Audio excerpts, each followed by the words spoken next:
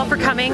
I really appreciate everyone being here. I know this is definitely something that's not in everyone's wheelhouse, but I promise you it's going to be a great evening.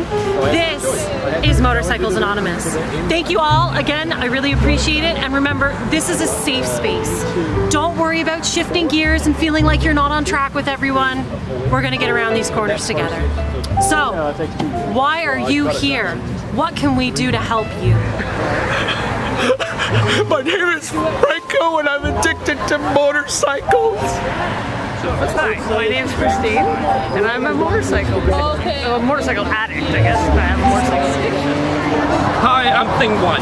Hi, I'm Thing 2. And we have an addiction to motorcycles. Hi, my name is Samaya and I'm addicted to motorcycling. My name is Randolph and I have a problem. My dad put me on a motorcycle when I was 2 and now I have an addiction.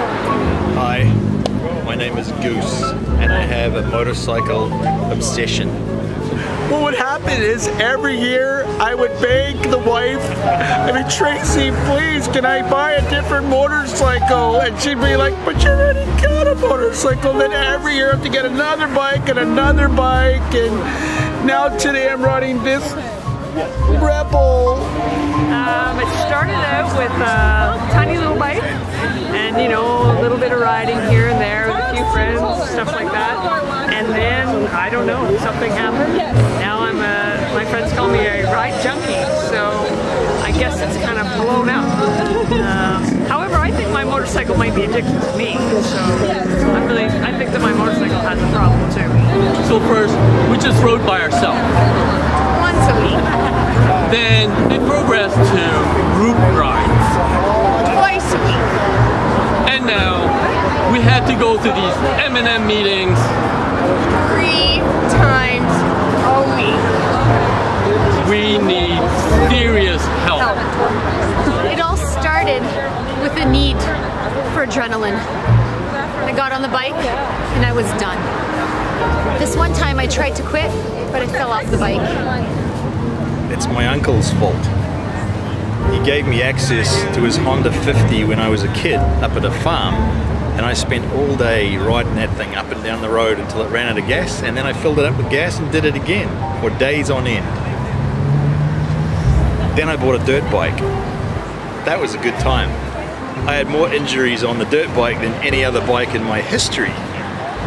There was regular crashings. I met lots of nice people at hospitals, particularly nurses.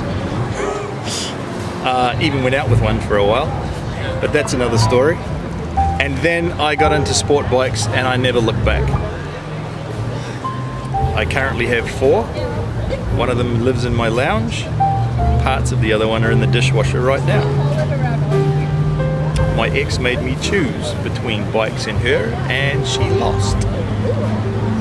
Life is good. Hayabusa forever. Well, thank you everyone. I appreciate you guys all coming out. I know with all of these bikes, it's fantastic to see. Same time next week, and don't forget, riding isn't life. Life is worth riding.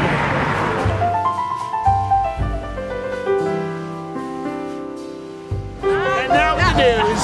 I'm Franco. I'm free. I'm Franco. I'm Thing 2. I'm Thing. I'm just a fat thing. Hello. Hello, shalom. Yeah. Happy Friday! Ciao, adios, have a good night. That's all I got. And tomorrow, Saturday, sunny. Great whiting weather for ya. That's right. And I'll be back.